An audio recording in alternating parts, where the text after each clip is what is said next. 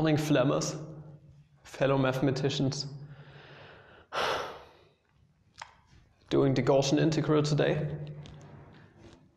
Let's see how it turns out. And no, I'm not going to do it with polar coordinates. I'm going to do this in a different video. We are going to solve it using Papa's method. Just like I did with the Fresnel integrals, link in the description. We are going to do it that way. So using the Leibniz rule for integration on this one. Papa's way is the best. We are going to use it. So, we've got a symmetric integral right here, so that means let's check if it's odd or even. So if you plug in minus x into here, minus x squared is just x squared. So that means this function stays itself when plugging in minus x. And it also means that this right here is an even integrand. So we can rewrite this integral from minus infinity to infinity as 2 times the integral from 0 to infinity of e to the minus ax squared dx. And this a right here is quite important. It's just a little factor, so it could be 1/2 and you would get this probability integral or whatever it was. It doesn't matter, and a is element of the real numbers. Okay, so what else can we do? We are going to call this bad boy right here I, just for simplification purposes. And we are going to construct ourselves a new integral with a parameterization. Parameterization, exactly, that's the word. So let's define I in terms of t. So how are we going to define it? That's the integral from 0 to t of e to the minus ax squared dx, but the whole thing squared. So what can we do with this information? Remember, we are just using this to express this integral right here a little bit different. So I want you guys to notice that our original I is nothing else than 2 times the square root of I when t approaches infinity. So that's all there is to it. And like I said before, we are going to use the Leibniz rule. If you don't know what that is, just take a look in the description. There will be a link to the corresponding video. Whew. I'm saying this sentence so often. Okay, so we want to differentiate I in terms of t now. Let's do that. So, di in terms of t dt. Well, what is that? We want to apply the differential to this function right here. So at first we need to use the product rule. We've got a squared right here. So this is 2 times the integral from 0 to t of e to the minus ax squared dx. And now we have to use the whole Leibniz rule for integration on this one. So there are a few terms we still need to include. So what do we need at first? We need the integral from 0 to t of the partial derivative in terms of t of e to the minus ax squared dx. And you might see it or you don't, but differentiating this integrand in terms of t would just give 0. So we are summing up a lot of zeros, so this integral becomes 0. So that's great. That becomes simplified. And now the next part. We need to evaluate a constant at the point t, our upper bound. So we get e to the minus a t squared and, well, dt over dt, and this is just 1. So that's great. And there's the last part to it. We need to subtract a constant evaluated at the lower bound. So this is e to the minus a times 0, okay, but squared, and then d of 0 dt, well, that's just a constant, and this is 0. So what we end up with, let's close the parentheses right here, is 2 times the integral from 0 to t of e to the minus a. Let's factor out the a on this one. Let's bring this inside the integral. We can do that. It's just a constant when it comes to this integral. X squared plus t squared dx. Whew. So that was only the first part, and we are going to denote this as I prime in terms of t. So that's what it is. It's just a derivative. Now, let's put it here. I prime in terms of t. That's what it is. Okay, so what now? Remember, we somehow want to go back to I in terms of t and let it go to infinity. But now we are at I prime. So we need to rewrite this a little bit. And we want to integrate this I prime of t in terms of t later. So keep this in mind. So what could we do now? Well, at first, that doesn't look any better than the original integral. So let's introduce a u substitution, for example. So let some u equal to, what do we want it to equal? Maybe we could factor out a t squared right here in the exponent. Maybe that does something good. That's 2 times the integral from 0 to t of e to the minus a t squared and then x over t, but the whole thing squared. I'm going to put it that way to make it more clear. And then positive 1 dx. Oh, that's a mess. Okay, so now we want to let u equal to x over t. That's the basic idea. And well, if we differentiate that, that means that t times du is nothing else than dx. So what have we gathered until now? We now know that I prime of t is nothing else than the integral from 0 to t of 2 times t e to the minus a t squared and then u squared plus 1 du. So that's our integral now. And we want to work with this on the next blackboard. I know I'm repeating myself, but remember, we want to integrate this later on. So somehow we want to go back to I in terms of t. And the great thing is, if we would somehow integrate a differential in terms of t, that would just give us the integrand itself. So what does that mean? Maybe we could express this integrand right here as something else. So here's a little observation. Observe that 2 times t e to the minus a t squared u squared plus 1 is nothing else than, well, we could rewrite that.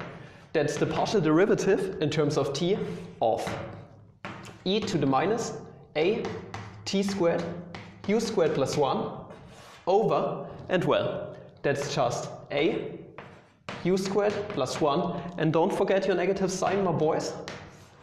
I hope you agree with me that this is true, because if we differentiate this up here in terms of t, we would just end up with this expression right here. So we want this to cancel out. So we can plug this in. I prime of t is now the integral from 0 to t of the partial derivative in terms of t of minus e to the minus a t squared u squared plus 1 over a times u squared plus 1 du. And I forgot something, to be honest. We did a substitution, so that means we have to also change our upper and lower bounds. I'm always forgetting that, I'm terribly sorry. So if we plug in 0 into here, our lower bound wouldn't change. And if we plug in t into here, well, that's just 1. So our upper bound is 1. I'm sorry for that. Sometimes I'm a little bit stupid. So this is also 1, and this is also 1. Never mind, I corrected myself. And the great thing is we can kind of reverse the Leibniz rule now, because our upper bound isn't dependent on t anymore. So that means we can just interchange the integral sign and the partial derivative. So that's a special case of the Leibniz rule. That's what we can do. So now we have the derivative in terms of t of the integral from 0 to 1 of minus e to the minus a t squared u squared plus 1 over a times u squared plus 1 du. That's a lot of writing. And here's what I meant before. If we integrate I prime of t now in terms of t, that would mean we kind of let the differential right here and the integral cancel out, and we would just end up with this integral right here, this integrand, plus some c. So let me write what we just gathered. That means that the integral of I prime of t dt is nothing else than I in terms of t. And well, what is that? That's the integral of the differential of the integral from 0 to 1 of minus e to the minus a t squared u squared plus 1 over a times u squared plus 1 and du dt. So let me put it that way. And here's what I said before. This and that will kind of cancel out. It's something that just holds. And we would just end up with this part right here plus some c. Absolutely amazing. Here's one problem. We've got a c right here, so we need to get rid of this c.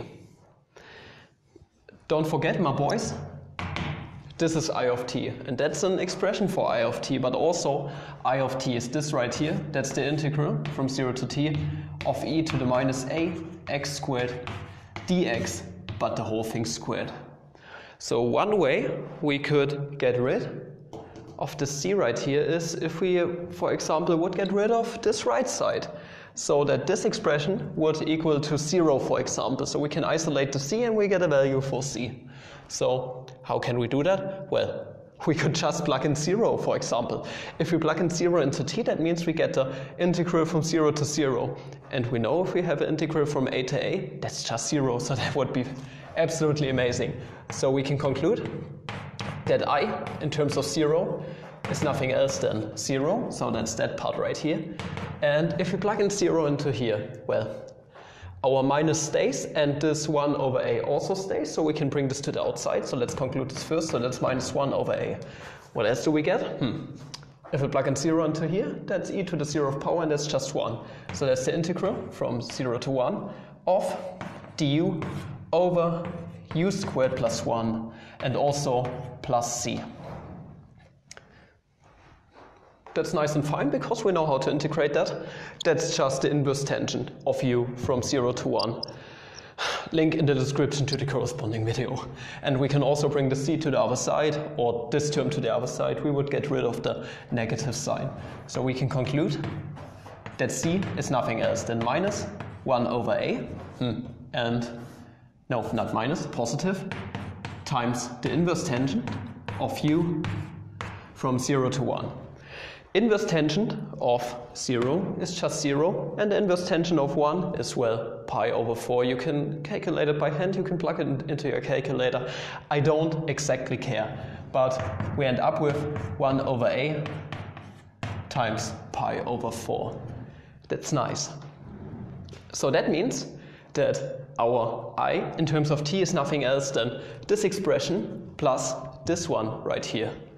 And our original formula was, our original idea was to express I, so that I is nothing else than 2 times the square root of I of t going to infinity.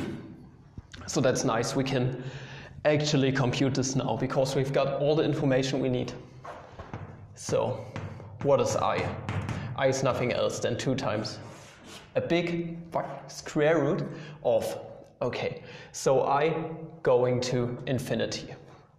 This is the integral from 0 to 1 of minus e to the minus a, and then the limit. The exponential function is indeed continuous, so we can bring the limit to the exponent. And also we don't really need to care about the integral, I guess. This limit will dominate. So t approaches infinity of t squared, u squared plus 1 over a times u squared plus 1 du, and then positive 1 over a pi over 4. Whew, that's a huge expression, but it will cancel out nicely, because if we let t approach infinity on here, so that's e to the minus infinity, that's 1 over e to the infinity, 1 over infinity, that becomes 0. So this whole expression, bam, like Dr. Payam would say, bang bang into the room. Okay, so all we need to do is simplify this right here. So this is now 2 times the square root of pi over a times 4, 4 times a, I don't care which order, and the square root of 4 is just 2, so that means 2 and 2 will cancel out, so our final answer is square root pi over a. God damn it, the chalk just landed on my jacket, and it's indeed a dark one. That wasn't too smart of me, but I hope you enjoyed this video. In my opinion, I did this way more enthusiastic than my Fresnel integral video. Maybe it's because I've done so many English videos now that I feel way more confident than in the beginning. But if you like this video, please like and subscribe, recommend me if you like, and well, if you want to support me a bit more, link to my Patreon will be in the description, and up until the next video, have a flammable day. See ya! Oh, wahrlich zu spät.